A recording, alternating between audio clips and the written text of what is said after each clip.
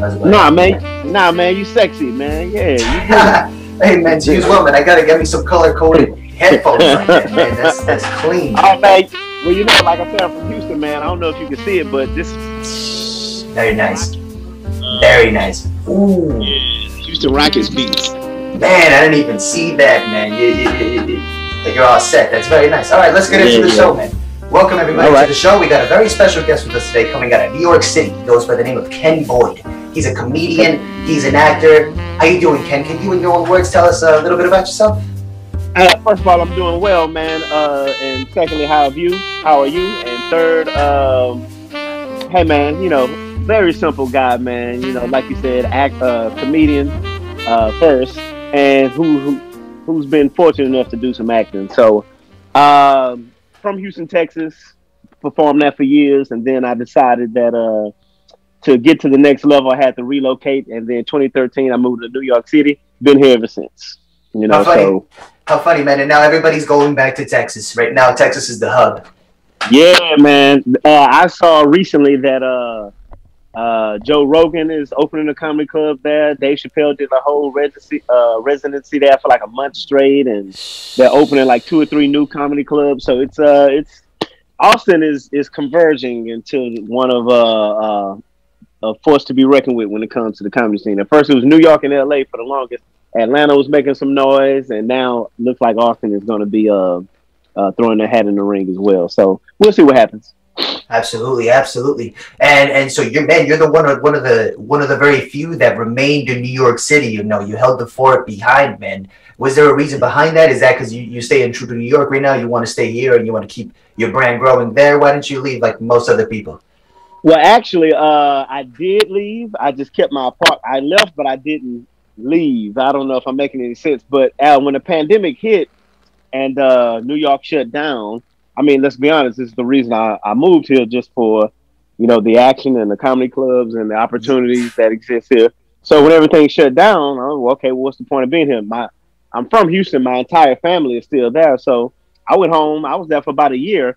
I didn't want to get rid of my place. I didn't want to move there. I just wanted to be there while New York was shut down, if that makes any sense, like an unofficial vacation. So, absolutely. Yeah, so when everything was shut down, I was just hanging at the crib for a year, kicking it with my family and having fun. And because Texas never really shut down. Mm-hmm. So I was out there. I did a few shows, you know, met up with some old people, man, caught up with some old friends. And then just recently, New York opened back up around April 2nd. And I believe they're operating around 33% indoors, comedy clubs and things of that nature. And like next month or the next few months, they'll be back to 100%. So once I heard that, I came back. So a lot of people left for good, said I'm done, and you know I'm going back to Kansas or wherever. So I just wanted to go and chill for a little bit because you know I kept my place here, I kept all my stuff here. Just wanted to go kick it for a little bit, but once New York opened back up, I was right back. So. Hey man, there's a lot to say about you coming back ready to go full throttle though, because you know a lot of people took that step back, and then it's real hard when you lose that momentum. I got a lot of people I've spoken to, and you know you hear it pretty often. You know, they were building up a lot of momentum. A lot of people were working a lot of things into fruition prior to the pandemic, and then it happened, and then you got to rebuild that momentum, and that rebuilding of the momentum is a hard one. And you came back to New York and you're ready to go full throttle. What are you hearing in the clubs? What are you hearing in the clubs? Are they saying that a lot of people aren't going to be coming back, so you got a chance at coming up? You know, more to eat for you, right? Well, some of that. I'm not very unique in the fact that you know I decided to come back. You know, a lot of people are just flat out from here, born and raised. There is their home. They didn't have a Houston to run to. They didn't have an Atlanta to go to, a Midwest, or what have you. So a lot of comics that are here are actually from here. This is their home. So when everything opened back up, when I came here and I went to a lot of the clubs, the same guys I saw, you know, that were working the clubs, they were already on the scene. Or some guys are like myself that were implants. They left for as long as they left, about as long as I left, and they're just starting to come back as well. Some guys went to LA or from LA or what have you. So this was a tree shaking elimination type of experience for many comics. Some people left and didn't come back. Some people did. Once again, I'm not unique in that regard. But I was always very confident in what I could do on stage. But you are unique, Ken. So let's talk about you, man, because you are a unique guy. So besides all that, man, let's talk about you, Ken. Born in Houston, Texas, right? Yes, most definitely. Houston, that's the home. See, I'm always repping. You know what's so funny? I rep so hard. Look what came in the mail today. Just today. I gotta see. Oh man, that's so clean, man. Oh, come on, man. Check out my. Come on, man. Check out the hood, though. Check out the hood, though. Come on, the man. hood on the man. That just came in. That just came in. But wait, there's more. With the shorts. Oh man. Come on, man. Come on. Check it out, you guys. Damn, man. Come on, that's son. Nice. That's nice. Yeah. That's nice. Houston, Texas, man, born and raised. So every time I'm walking around here or I'm somewhere performing out of town or on a cruise ship or whatever, I'm always representing. I'm always representing the home team. Always representing. There you go. Always representing, man. Very nice. Very nice. So were you the class clown, man? Were you the serious guy? Let's talk about growing up, Ken. You know, getting into that. Yeah. You know, how did we get into comedy? How did you discover comedy? Definitely the class clown. As far as discovering comedy, I was always a fan. I was always drawn to the artistry thereof. Was it movies? Was it stand-up comedy? Were your parents watching comedy and you tuned into it and you said, man, that's funny? Was it, all of the above. All of the above. It was movies. It was certain actors that would catch my eye, comedic actors. It's funny you asked that the way you asked it, because you instantly transported me to a very particular memory. And I was, who knows how old I was? I was a child. I'm probably 10 or younger. 7, 8, 9, 10, something like that. And so there's the main television that was in the living room, and my mother had her own television that was in her room. And I remember turning on the TV, and Richard Pryor was on. He was doing one of his specials. That particular special, it was called Live on the Sunset Strip. Richard Pryor, Live on the Sunset Strip. That's when he has a red suit on, black shirt, gold shoes, right? And, you know, the iconic afro and all that. Damn. And he did this one particular joke about going to Africa. And him seeing the lions. He was like, yo, I remember the joke specifically. He said, yeah, these are real lions. This ain't the shit you see in the zoo. You know, it's like in the zoo. There's no cage in between. He said in the zoo, you can walk through the cage. They lion. Grabbed on his he grabbed on his dick. But in any event, I turned, like, back in the day you had to watch TV at a low volume because this is stuff you wasn't supposed to be watching as a child. Oh yeah, you gotta tune it down. But check this out. I turned the volume down so I don't get caught. And as I turn the volume down, I hear my mother's TV. She's listening. She's watching the same exact shit I'm watching. Like that. She's watching the same thing. She's watching the same thing. I turn it down, and it's on the same. It's on watching the same thing. But yeah, so check that out. Experiences like that. My family is funny. My family is naturally funny. My entire family. No one's not funny. Everyone in my entire family could easily do what I'm doing. I'm the only one who had the presence of mind or the force or the desire. But everyone, my mother's naturally funny. My father was funny. My sisters are funny. My aunts are funny. My uncles are funny. My grandmother is funny. My cousins are funny. Everyone has the ability to create humor. Very nice. But it's a natural thing, and it was cultivated through, like you said, the movies and the certain inspirations, and then just years of repetition. So that was the origin. Very nice. Very nice. Definitely the class clown, and that's awesome, man. But like you said, it's natural in the family, so it's not even that you were necessarily the class clown, because sometimes the class clown does it for different reasons, right? For attention, maybe something at the house. But like you said, for you, everybody was just funny. You were just a funny guy, and you knew when to be serious. When we all know it. Like you said, you're the artist, and that's awesome, man. That's cool. So you go out to New York to pursue comedy. Was that the goal? You went out there 2013. Yeah, exactly. Because I mean, I'm from Houston. Houston has a lot to offer in many different aspects, culturally and artistically speaking, but there is a limit to the resources. There's a limit to the industry that's available there. So, at a certain point, you kind of got to get serious about what you're doing. Either you're going to say, well, this is something I'm going to do on the side for fun, just to tell people I do it. And yeah, I do comedy shows on the side, and this is my real job over here that makes the money. Or if you really want to turn this into your source of income, if you really want to create this as your career, you got to bust a move. You either got to go left or right. You either got to go New York or LA. I chose New York because above all, I wanted to become a better performer, a better stand-up comedian, a better writer, a better observer, et cetera, et cetera. And I knew the industry for that was here. It's the mecca of stand-up comedy. Arguably the baddest comedians ever are either from here or they moved here to become who they eventually became. So this is the perfect training ground, the breeding ground, because the crowds are harder.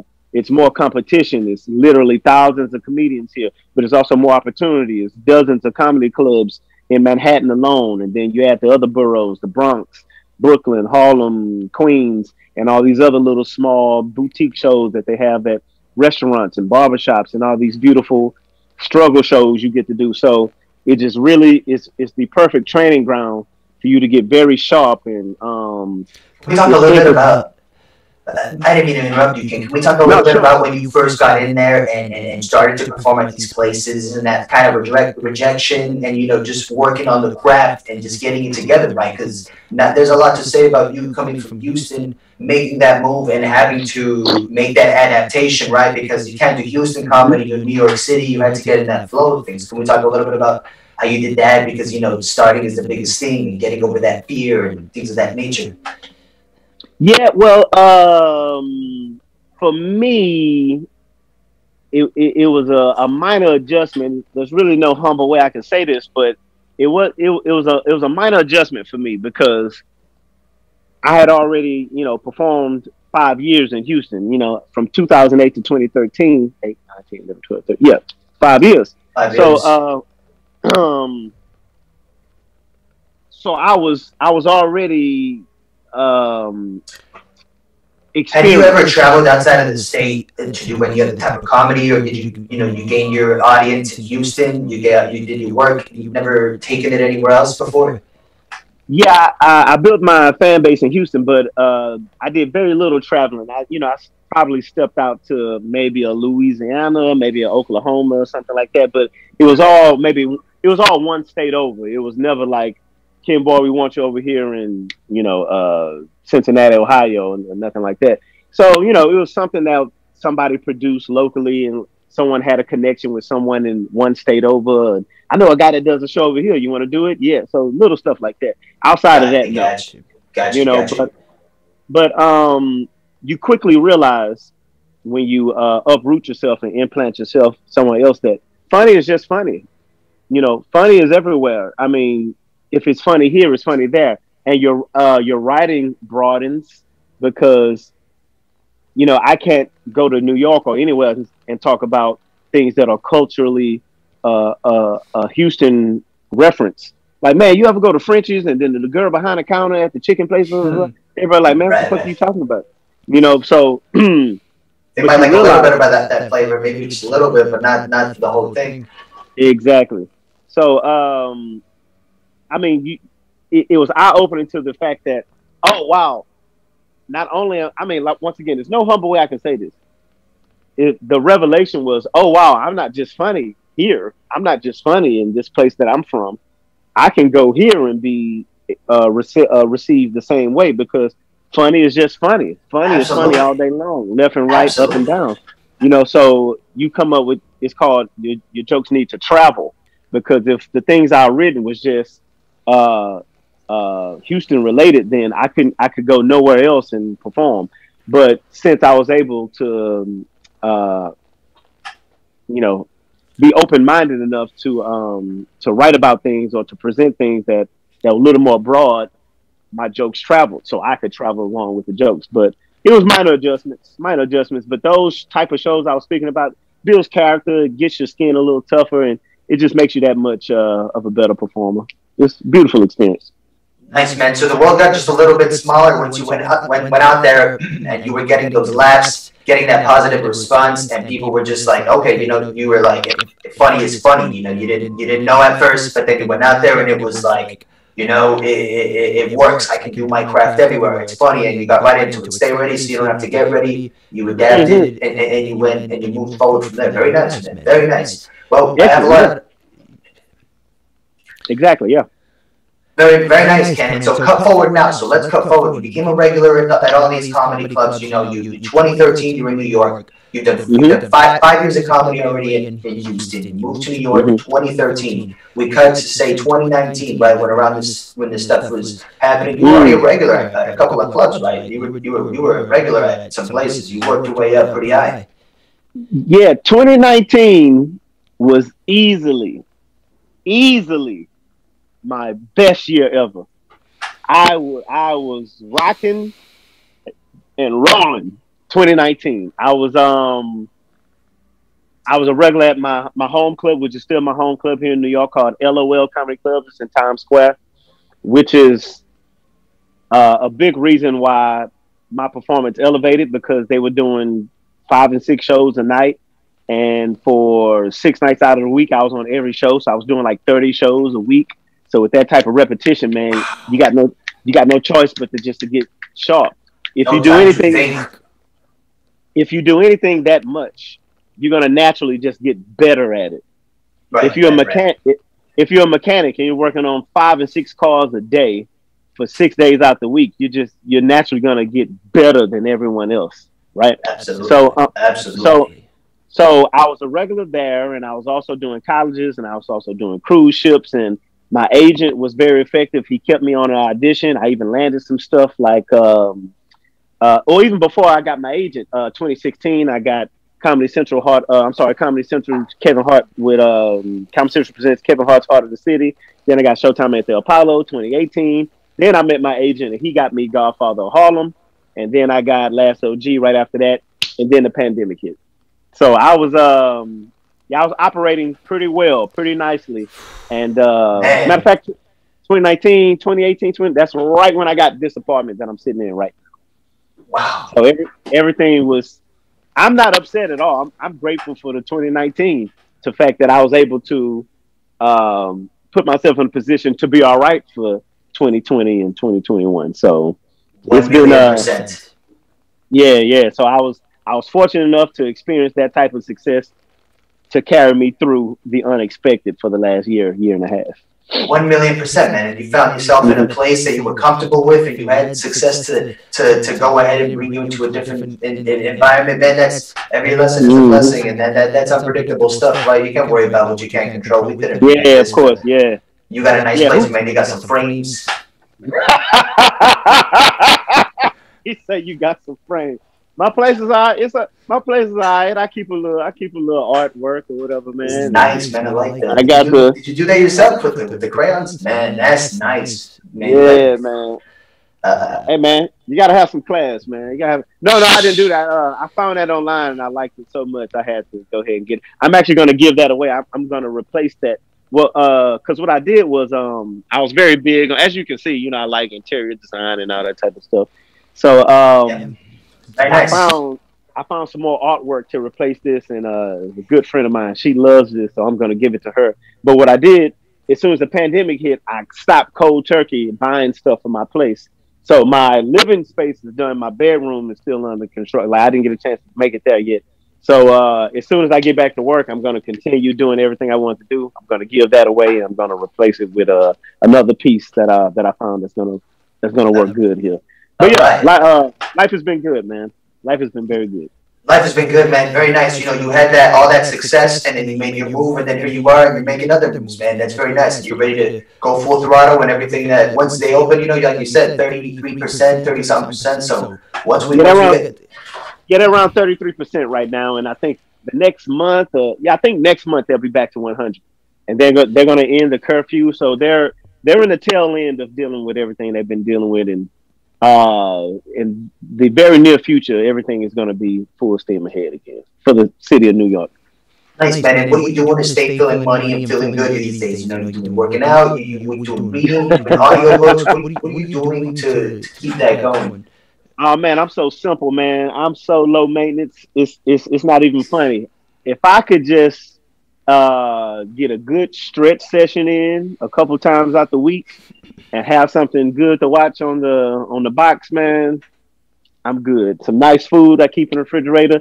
I'm eating a little healthier now. Now, you know, you get a little older and, you know, you can't eat like a animal like you used to and just, you know, shove everything in your mouth. So I'm a little more conscious on what I'm putting in my body. Not as much as I could or should be, but a little more.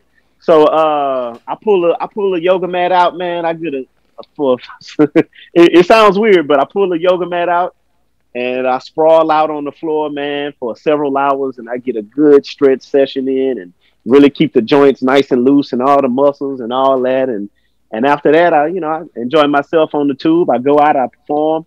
I'm very low maintenance, man. If I could, perform on a regular, keep my body nice and loose and have something, I'm a big TV buff, big movie, big show buff.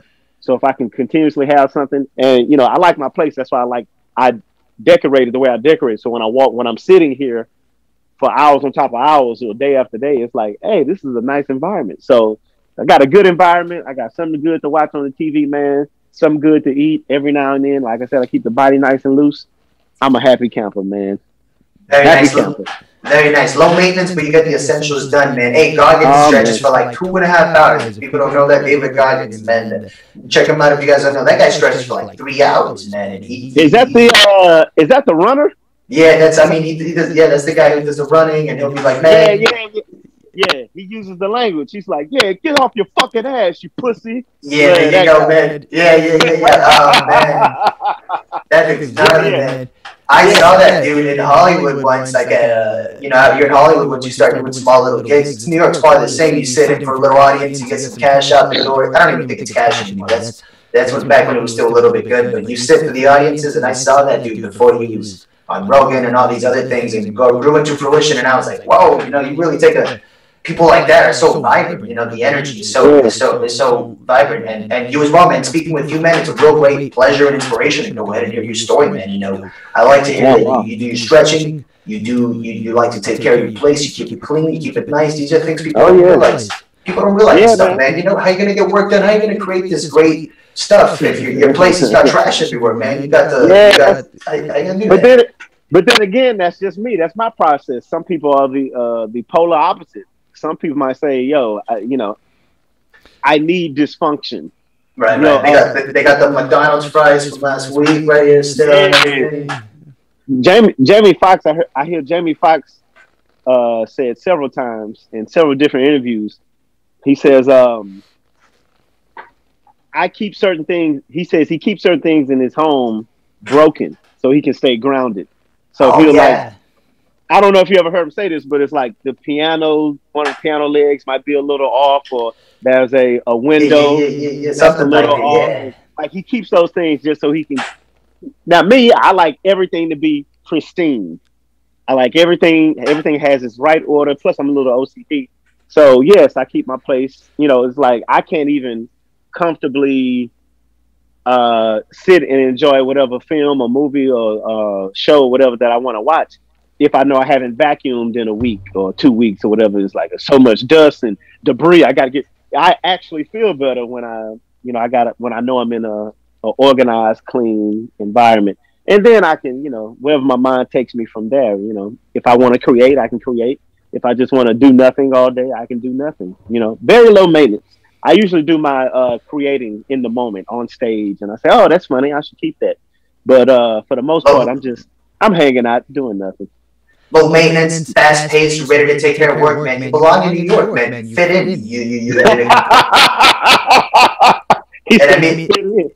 And I mean that in a good way. You know what I mean? Like you're fast paced. You don't like to sit around. It seems like you like to take care of stuff. You don't do too much. You get out there and you do your thing. So it seems like an appropriate fit. Los Angeles. I love New York, man. I love it. It's my kind of town, man. It really is. And it's just. Yeah, you're right. It fits for what I'm trying to do. This is not a place you go to retire. This is for a young, able-bodied person that's ready to grind, ready to get to work, and ready to work their ass off, and then make their money, and then after that, move to Florida or North Carolina or whatever, buy their house, buy their property, and live out the rest of their life. But just while you're here, you better be ready to hustle, man. You know, this is a hustlers mecca. This is a hustlers headquarters right here, New York City. This is a get shit done city.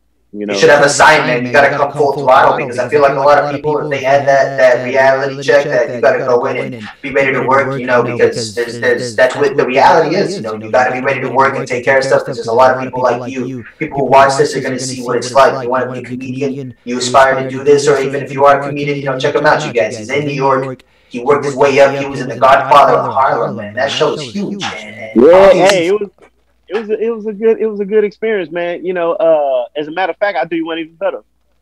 My agent, that's currently my agent, I met him at a comedy festival in Billings, Montana, called Big Sky Comedy Festival, and I ended up coming in second place in the festival. And so, you know, fast forward, he signs me, he picks me up, and with my ego intact, I tell him, I say, hey, man, you made the right decision. I'm gonna make you a lot of money. I'm gonna make you rich, man. There we go. And there we go. And just, you know, I like to talk shit. So some time goes by, and he calls me. He says, "Hey, I got your first audition. I'm ready. You know, we ready to pop you. Let's go. Acting, Kerry. I got your first audition. It's some show on Epix with Forrest Whitaker. It's called Godfather of Harlem, right? So go out with it. I'm gonna send you the script. Have fun with it. Good luck." And that was my absolute first audition ever as an actor, and I got it. First one ever. So that kind of solidified the shit I was talking. Yo, I'm gonna make you rich. And he sends me out my first audition, and I get it. Now I've gotten some things after that, but you know, but that first one I was really conscious of. Oh, I got to nail this one because I already talked myself all the way up here. But I was fortunate enough to get the first audition I ever went out on, Godfather Harlem. And I was supposed to die. They were supposed to kill my character, right? In the script, it read, pulls out gun, the other guy pulls out the other gun, and it beat me to it. Boom, I get popped. But they changed it the night before we shot it. I get an email from one of the producers. Hey, Ken, we're not going to kill the Isaiah character. We're just going to hit him upside the head, and that'll be it. And I'm all right. So, you know, I can come back. I cannot come back, but being alive is a lot better than being dead, so I'll take it. But yeah, first audition, first one ever. Got it. And how that audition you when you went in there, man? That's insane. That's an absolute. I was excited. I was just happy to be there. I mean, you could. I was talking to people who didn't want to talk. Like people that worked in the building, it was so formulaic for them. So it was another day. Like actors come in, they audition, they leave.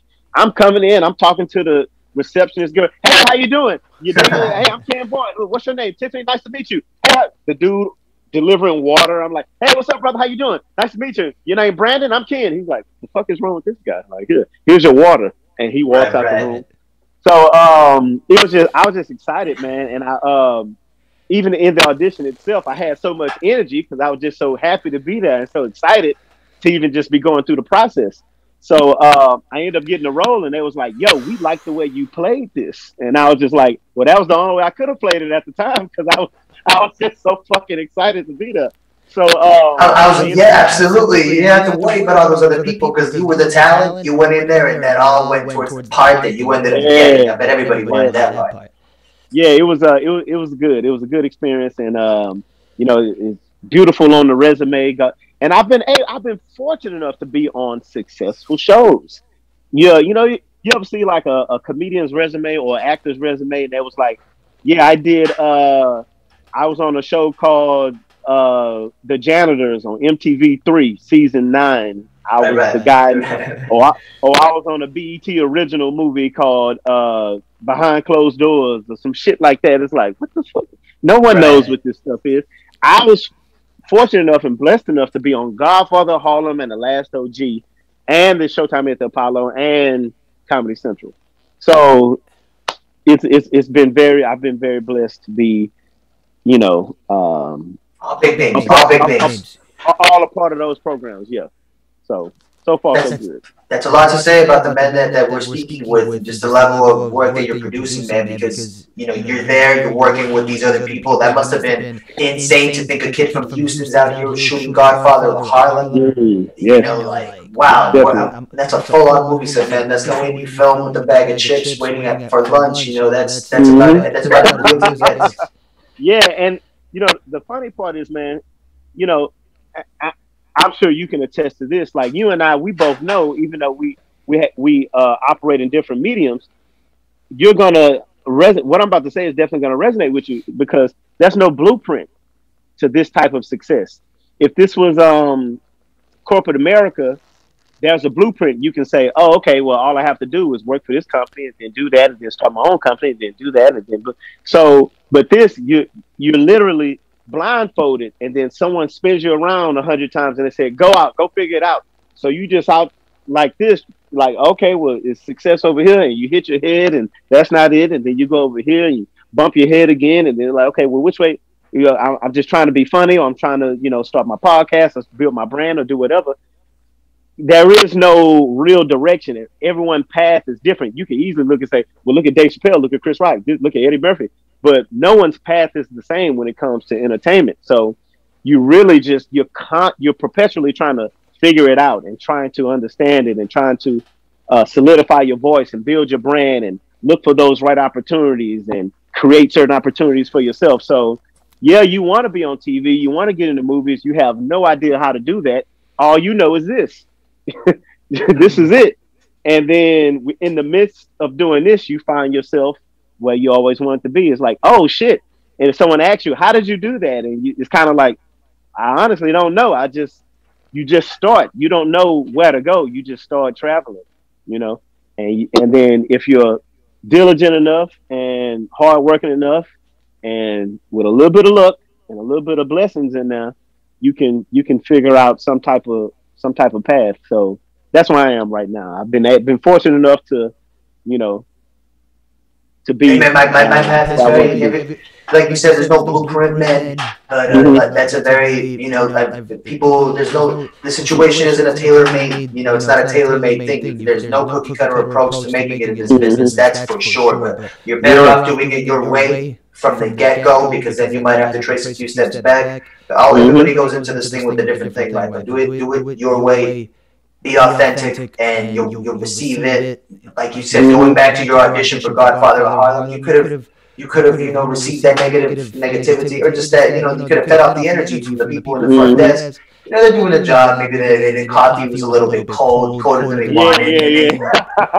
Yeah, right. Yeah. But man, you went in there and you did your thing and you got the job, and that's what it's about. And that's an absolute inspirational story to hear for everybody that hears that. You know, always do you 1,000,000%, and you'll get rewarded tenfold. You know, always the path will forge itself once you follow. You know, wherever you're trying to go. The path will forge itself. All you gotta do is start walking, man.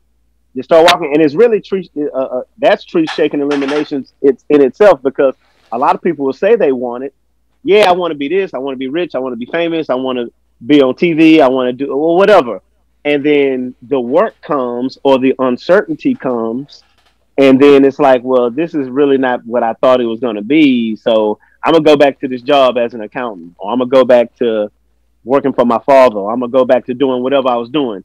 So, you know, a lot of people you start with, you don't finish with. You know, there's a phrase in the Black community where we say, everybody can't go, which basically means like exactly what I'm saying now. Essentially, like, well, you say you want it, and you say, you know, these are your goals, but a lot of people, dare I say, most people are not willing to go through the wilderness and bump their heads and look like a fool and embarrass themselves, or go broke, or, you know, operate within that uncertainty, you know, because because you look like somebody, they're wondering what you have and they don't have, and that becomes an issue in many communities, many things like that, right? They'll be like, why does he have, why don't I have? And like you said, you just named all those things, man. You name all those stuff again, man. Sleepless nights, the work you put in, all that stuff. That's what we differentiate.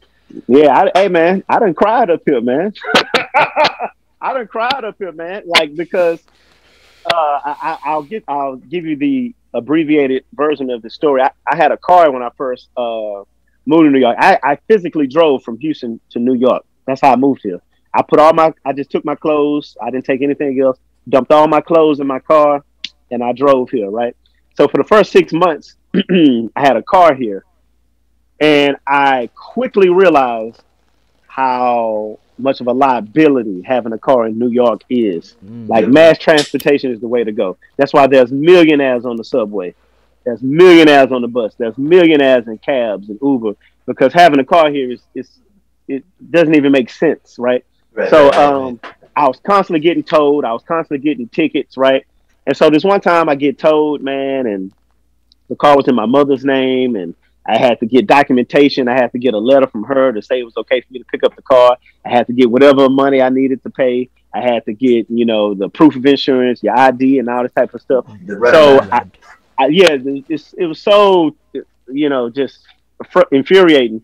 So I make sure I got everything. I go through the list, and I go to the place. I say, hey, I'm Ken Boyd. Here's the letter from the owner. Here's my insurance. Here's my ID. Here's the check. Here's this. Here's that. And they say, yeah, you look good, but you're missing. Like, the place was not close to where I was staying. I think I was living in Harlem, and let's say I got told and the place was in Queens or some shit. It was not close.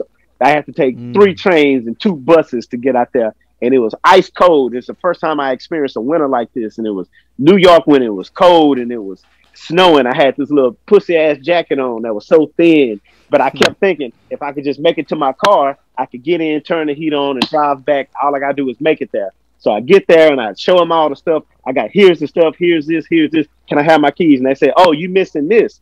You can't give me a regular check. You need a certified check from the bank. I'm sorry, we can't give you the car.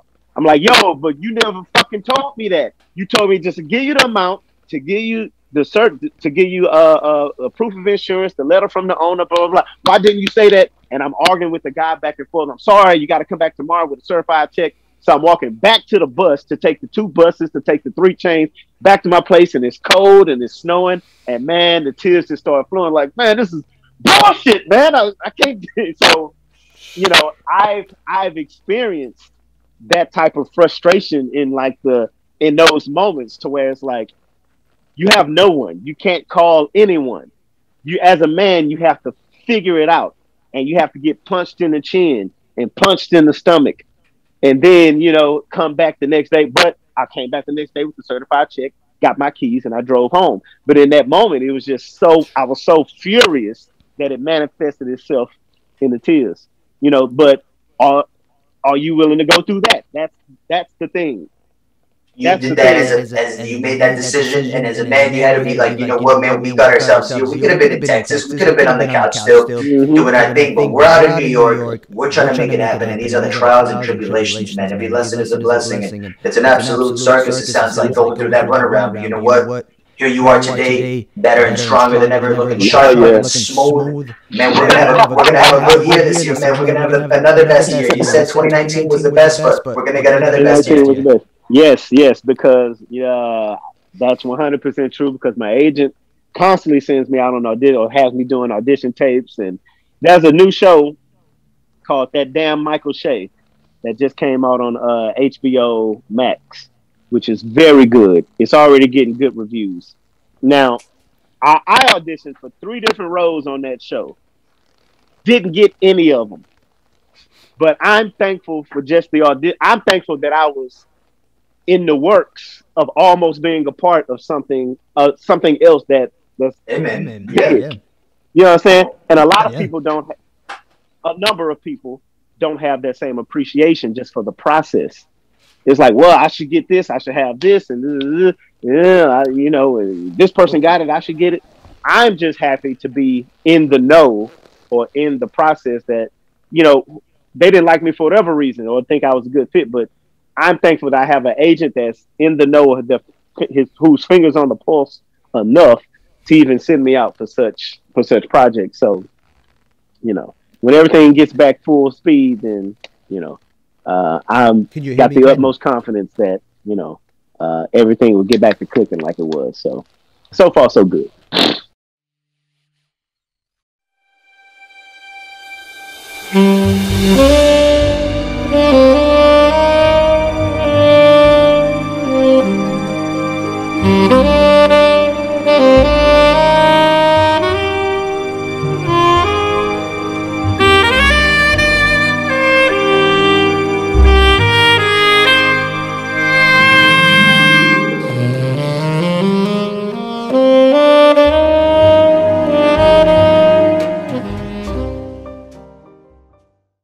it's been an absolute pleasure to have you on the show, Ken. We got to get you on again in the future.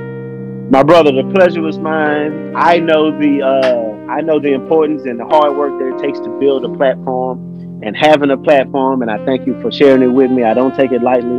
I know what it takes. I know the diligence and hard work. It doesn't pop as soon as you want it to. You're getting 36 views here and 15 there. But this all like Kevin Samuels. This guy on YouTube called Kevin Samuels, and he was doing videos for literally 5 years. But he made one that he called this woman average at best. Well, actually, she called herself average, and he agreed. And that was the one that took him in the stratosphere. So I know what it takes to build these things and cultivate them year by year, episode by episode, tweak by tweak. And I thank you for having me and sharing your platform with me, brother. Thank you so much. Hey, thank you, Ken. I really appreciate you for those words, man. You know what? I love what I do, man. I love doing this stuff. I've been making films for years. You know, I've just started. You know, the show is new, but you know, we've been putting stuff out for a while now. But this is a new one. It's really exciting, and it's been really exciting to get people like you on the show and to have these conversations. So we're gonna keep going with it, man, and I really appreciate that. And you know, it's gonna pop off, man. I know. I'm confident. You got to do what you love, and you're another gentleman who loves what he does, and I'm confident you'll have a lot of success as well, man. So indeed, much appreciated, brother. Thank you. Until next time, man. I look forward to coming back. All right, man. Sounds good to me, Ken. All right, how can we find you on social media, Ken? Oh, I use the same name for everything. I'm very uniform. It's same name for everything. Twitter, Facebook, Pimpstagram, Snapchat, BlackPeopleMeet.com, Christian Mingle. For all the older people, I'm on Ancestry.com. Whatever you own, I'm on it. It's the Ken Boyd Show. That's me. The Ken Boyd. That's my name. KenBoyd Show. The Ken Boyd Show. Put that in anywhere, and then you can find me. Same. Very uniform. All right. Very nice, Ken. It's been an absolute pleasure. Take care, Ken. All right. Stay black, brother. All right, man. Thank you, Ken. Thank you very much.